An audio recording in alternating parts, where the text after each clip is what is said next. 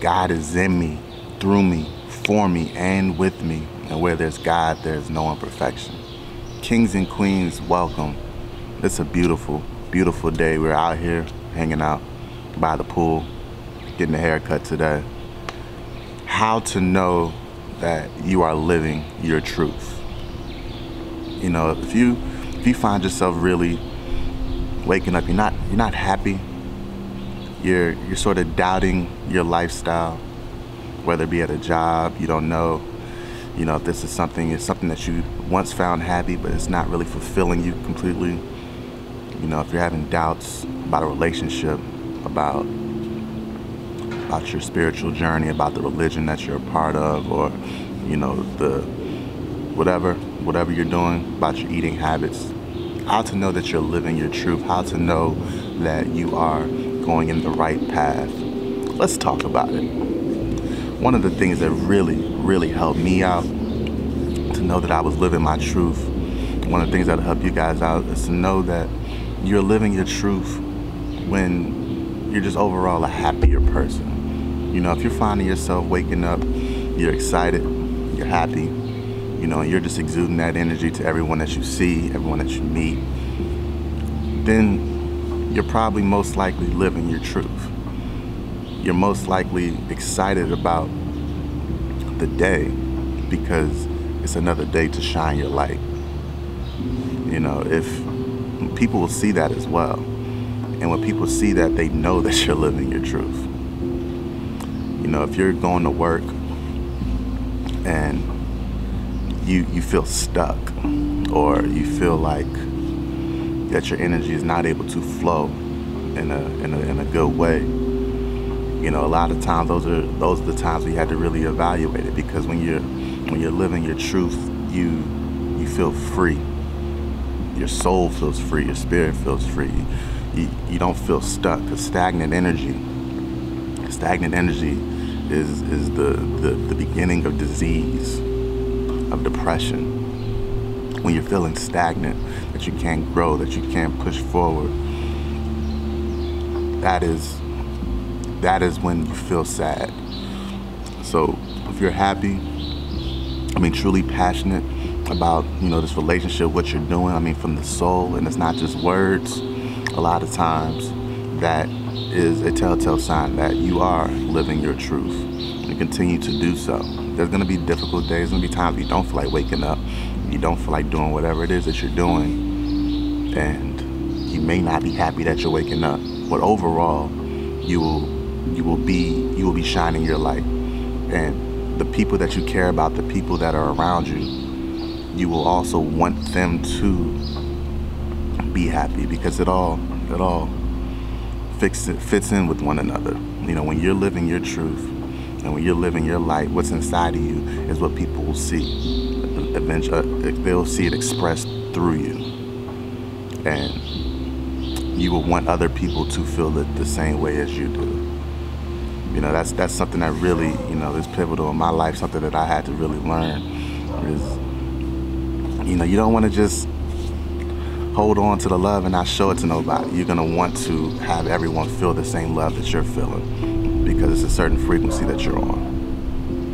Another thing that really has helped me out in terms of knowing that I am living my truth is to know that you will begin to attract people. People will begin to want to be around you.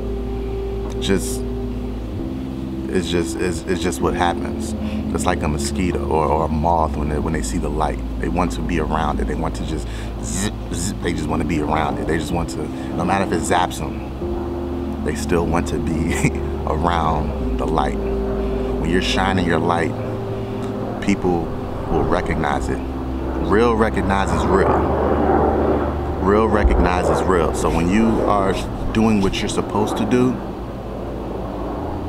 people will recognize that. There's a lot of people who are millionaires who, we look up to, we think that they are, just happy, and, we want to be around them, from afar. We want to be around them. We want to meet them, but once you really meet some of these people, you realize that they really are depressed. They're really not shining their light, or they feel stuck, they feel stagnant. And these are oftentimes the people that are just negative, that are just projecting what they feel inside. And then you realize you don't really want to be them. So just because we see them from afar and realize that they're doing well with themselves doesn't necessarily mean that they're living their truth. A lot of people make a lot of money, but they're not living their truth. And it ultimately shows, because money is just a material thing. And it's not something that controls our happiness at the grand scheme of things. We have to be happy from within first. And you realize that, when you are being real, truthful, no matter how much possessions you have, no matter how high you are in society, people will want to be around you, people will want to hear from you. And this isn't just always positive people. This is also people who are negative, people who are trying to zap your energy from you. You have to be ready for that.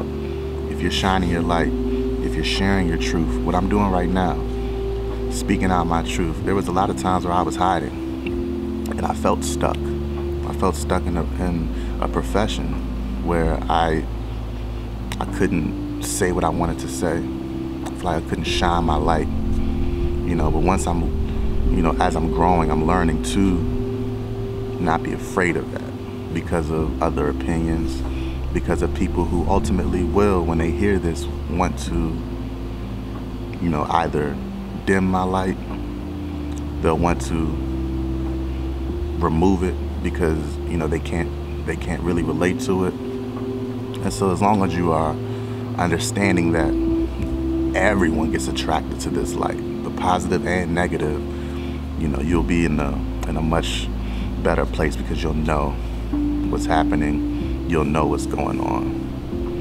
Another way that I understand that I understood that I was living my truth, and one way that you guys will understand is to know that when you're living your truth, you will be addicted to growth. You will be addicted to growth. What does that mean? When you wake up, it won't be enough to just keep going to this job, to keep seeing this person, to be in a safe place. When you're living your truth, a lot of times you don't want to be stagnant. You want to continue to grow. When you're passionate about something, you want to continue to get better at it, whether it be physically, in the NFL, watching film. If you're playing any sport, watching film, growing, studying the greats, spiritually, constantly reading, whether you read the Bible, YouTube video. They got a lot of stuff on YouTube that just people are shining their lights and showing you yours in the same process. All these things are ways to constantly grow. You're not satisfied with where you are at. When you are living your truth, you aren't satisfied with where you are at. You realize that life is a journey with a whole lot of steps, and you're constantly trying to move up and forward, and you're constantly growing. You know that you're not living your truth if you're feeling just like boggled down and you're feeling like you don't have a lot of worth. Maybe you're at home eating a bunch of Cheetos on the couch, and there's no judgment with that, but just understand that you may have to reevaluate where you're at. Maybe what you're doing is not living your truth, and you probably feel that. You probably feel, like there's more that you need to be doing. And just follow those thoughts, follow those intentions, follow what the universe is trying to tell you, and you eventually get to a point where you kind of know what path you're supposed to get on.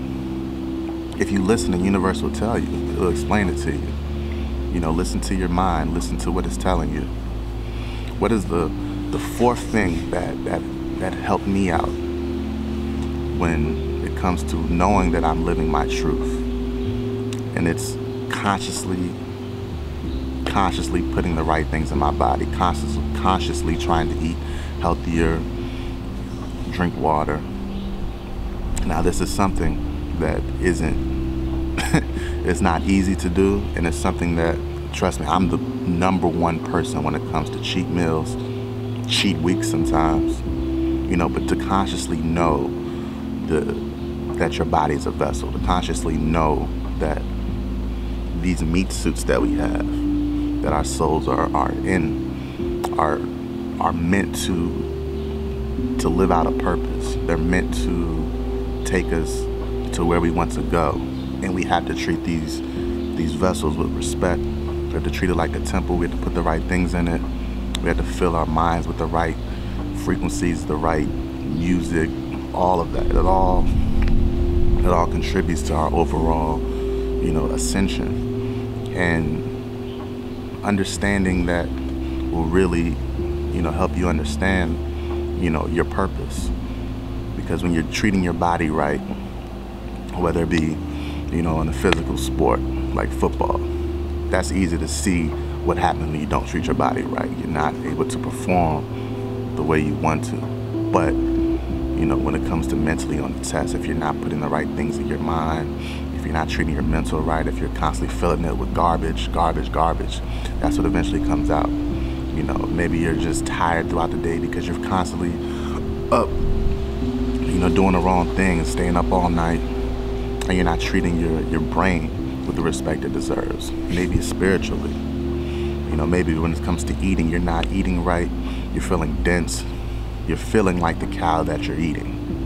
You're feeling like the cow that you're eating. And maybe you don't feel that same connection that you once had with the universe because you're eating dead food. You're eating death but expecting life. You see, it doesn't work like that. You're eating death but expecting life. Now, like I said, it's not something I'm just saying just go cold turkey, full vegan, but constantly understand and make conscious decisions to understand, how important your health is for your development, for your growth, and ultimately for living your truth. The fifth thing that I had to understand, that I was living my truth when I was treating other people around me with love. Whatever's inside of you, you will ultimately project to others. And you will see that other people around you need that love. And when they recognize your light, they will appreciate it so much more. And when you're passionate about what you're doing, you have no other choice. You know how difficult it is to hate on people when you are in such a loving place, and when you're in such a spiritually divine place, and you are living where you're supposed to be. You're doing the things you're supposed to do. You know how difficult it is to hate on people. It's very difficult to do. We all have our bad days. But ultimately, you will treat other people with love. When you understand that what goes around comes around. You understand karma. When you understand the flow of energy, you understand, like, when you're tapped into that frequency, it's hard. It's difficult to be there and still act like you're in a lower level in terms of wanting to hurt people. It's very difficult to do, and you'll know it. You'll just know it. And so when it came to me, and when I'm out creating, when I'm out doing my thing, I realized that people see it. People see it, and you ultimately want them to feel the same thing. You show them love, you treat them with respect, because you want them to feel the same way you do, because we're all connected. I know I got a little off there, but that's just my Pisces flowing. What is the sixth thing that I had to realize is when you're living your truth, you will often be uncomfortable. I know I said earlier that when you're living your truth, you attract people. You attract everyone, not just the good, you attract the bad.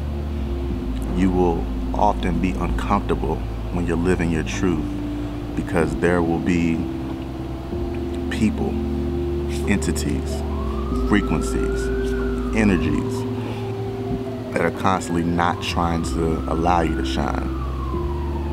Now they're jealous, or they just are really good at manipulating. Sometimes they're really good at trying to manipulate you in order to grab some of that light from you, because they can't produce it themselves. You know, you'll often be uncomfortable. You know, when I'm doing, when I'm creating, when I'm trying to shine my light, you know, that's something that I have to be ready for. That's something that I am ready for. When you're doing what you want to do, you have to be ready that it's not always going to be easy. It's also steps. It's also steps to growth. Growth is helped out by the challenges that we are given. These tests bring testimonies, and we're able to grow from it because we are growing. And we are going through challenges in order to come out on the other side a bigger, better person. When I was at the University of Florida, for example, when people would get in trouble, a lot of times they made the whole team run stadiums. Now we had this big old stadium, Ben Hill Griffin Stadium. I don't know how many steps are in the stadium, but they made us run each and every step. Each and every step. And we hated it. You know, that's what growth is, steps. And so it's not gonna be easy, but at the end of it, we were at the beach. You know, we had our pants rolled up, had our legs just blasting. You know, we were strong, you know. So there's gifts at the end of it, you know, but it's not easy when it's happening. It's uncomfortable when it's going on. When you're growing, it's uncomfortable. When you're learning, sometimes it's uncomfortable. Sometimes you have to unmask a lot of the things that you're leaving behind. A lot of the things that you've been accustomed to for so long. Sometimes when you're growing, you realize that these things don't suit you anymore, and it's difficult to give up sometimes if you want to move forward. So growth is uncomfortable. Living your truth is often uncomfortable for these many reasons. Another thing I realized is when you're living your truth, you'll begin to manifest things faster. Things in your life will manifest faster. When you are setting your intentions, when you're setting your goals, and you're happy, you're passionate, you're moving forward and what you want to do, what you're meant to do.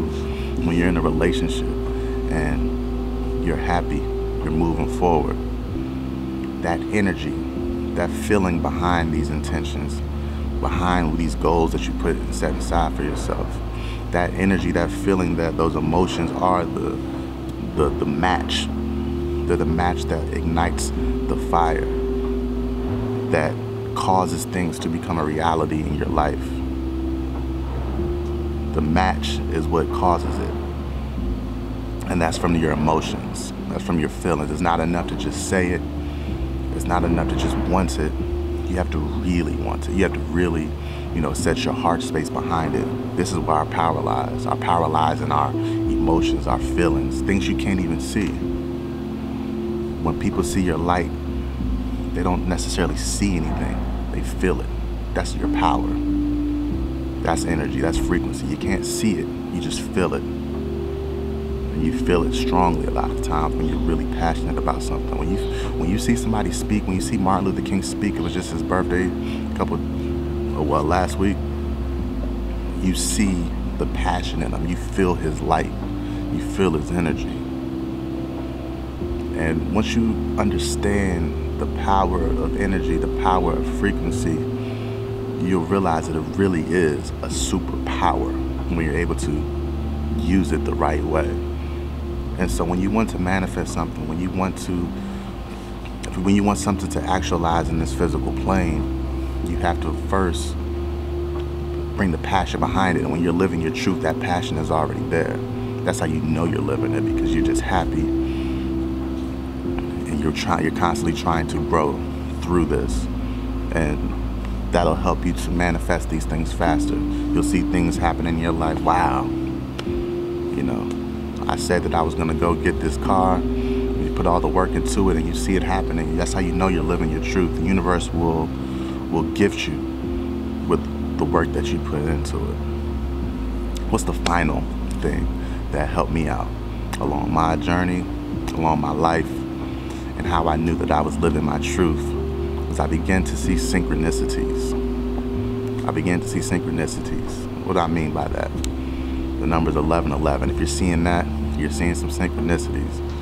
Numerology, 44. There's a reason I changed my number to 44. In numerology, this number signifies a master healer.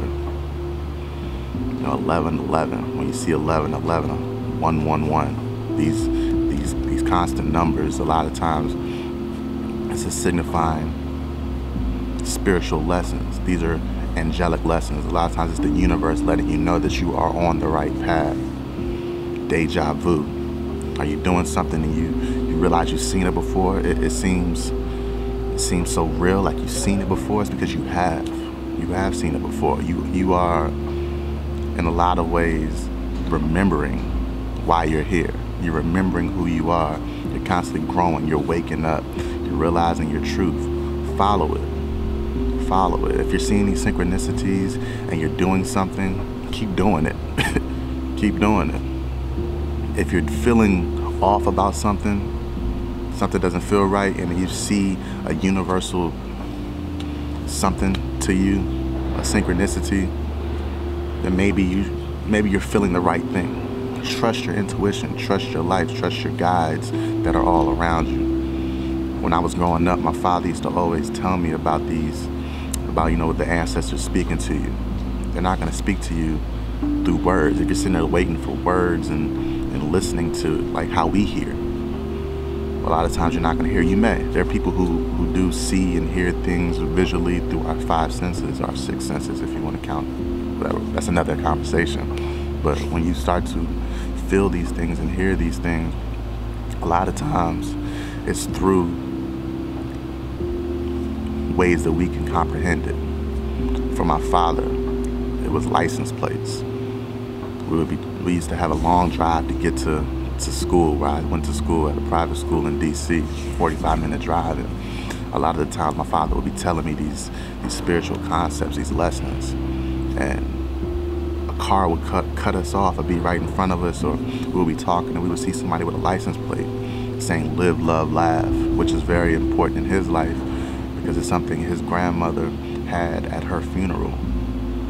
And it would either have live strong, love hard, laugh a lot. This is a concept that he knows, when he sees these 3 words, this is the universe speaking to him. This is his ancestors speaking to him. For me, I have a tattoo on my arm of 3 birds. The song 3 Little Birds by Bob Marley was extremely important for me in my life and my development. And, what I realized is because of the passion behind this symbol, this message, the universe brings out these 3 birds whenever I need it most, whenever I'm doubting myself, or even when I'm on the right path and I'm feeling really good about myself, to remind me that I'm on the right path, to remind me that every little thing is going to be all right. Every little thing is going to be all right. These are the words that I hear when I see these 3 birds. It'll just be 3 birds flying through the air in unison as one. And these are my synchronicities. And everyone, you have something that you're passionate about. You can program your own reality to fit, what you're passionate about. You set your intentions, you set your emotions behind it. And these things become a reality for you.